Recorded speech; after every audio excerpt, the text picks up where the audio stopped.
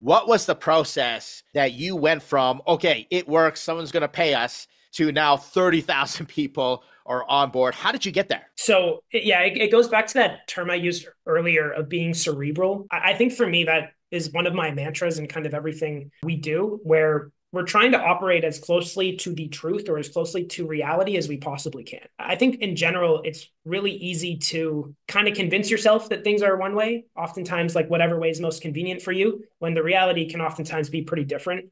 So early on, objectively, your product is probably going to suck, right? If it's not something that is taking over the world overnight, it's probably not going to be a great product. And being real about how and why it's not is how you can then start iterating on it and making it better. So for us early on, like to give you an example. So right now when you join Javelin, we have a bunch of different tiers of skill levels. So we have beginner to rec training sessions, which teach people how to play volleyball. Then we have rec games, high rec, intermediate, high intermediate, advanced. Our rec games are just for fun. Anyone can play and join. But as you go higher than that, we have a tryout system where Okay. if you're not playing at the level of the game that you're at, you could fail tryouts and then you can't book at that level again for the next X days or X months.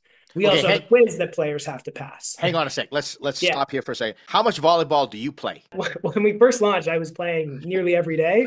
And then my ankles and knees started going. So I'm playing once a week now. Okay, but were you a volleyball fan? Did you play competitively before? What's your background in volleyball? Yeah, so I played growing up. I didn't play competitively though. And that's why I fit this kind of weird middle ground where I was too good to play with people who didn't really play volleyball, but I wasn't good enough to play with the best players. Volleyball's a rally sport. And in the category of rally sports, skill level is more important than other sport categories because players need to be on a similar level for rallies to take place. We kind of identified that early on as a big problem that we wanted to build towards, but we just had to slowly find out what worked for skill level. Okay, so I want to point this out. You really got nitty gritty and you went and solved the problems for the people playing volleyball.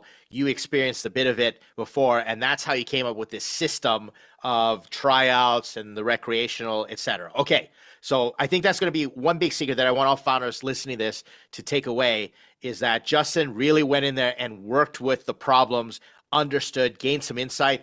I have no idea what a rally sport is. That just is total French to me. But because Justin knows that, he can adjust his product offering and build from there. All right, first phase done. You got that onboarding process, which is going to be important. Then what other things did you do to get to product market fit? Yeah. So fundamentally, we're a consumer company, which means we kind of play by different rules than I think a typical B2B company would. So when we were initially launching, we used some paid, for example, right? Just to get our name out there. We worked with some podcasts. We would post on different social media pages. We would work with different courts to get our name out there. We did that for about the first year to kind of build the initial player base. And because again, our product was bad initially, like it was a legitimately bad product. I can't Sure. stress that enough. It's just people were desperate to do something after COVID that they were okay with playing in our bad volleyball games because it's better than nothing. Love it. So we spent that time kind of figuring things out, and then eventually we got to the point where kind of word of mouth took over. Right, we no longer needed to be using pretty much any marketing. This was again at the about 8 9 months of operations, so we could turn off all of our paid.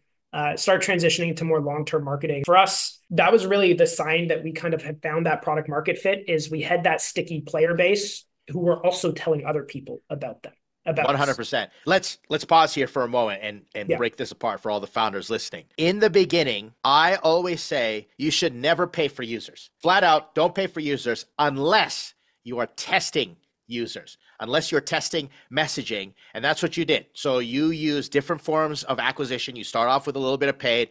You got the players to come on board, the initial early adopters, but your product fundamentally has got network effects built in.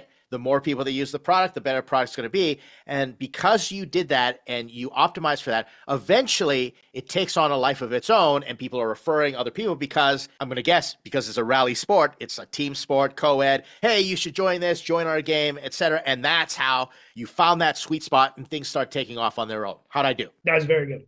Okay. And yeah, it was actually one feature that allowed us to find product market fit, but that was a feature where it started breaking once a lot of people started using it. And we actually still have some headaches around it, but it was this auto sign up feature. So essentially all of our games are weekly games. They're all weekly volleyball games All right, we'll have like, for example, a Friday intermediate 8 to 10 p.m. game. We created this auto sign up feature where someone could turn it on to automatically add them each week. And then they could cancel it at any time and, cancel their attendance whenever. But we just wanted to do this just to make sign up easy for players each week. Oh, yeah. And we're like, if, it'll maybe turn volleyball into your Friday night thing. You turn it on and then, I play volleyball on Fridays.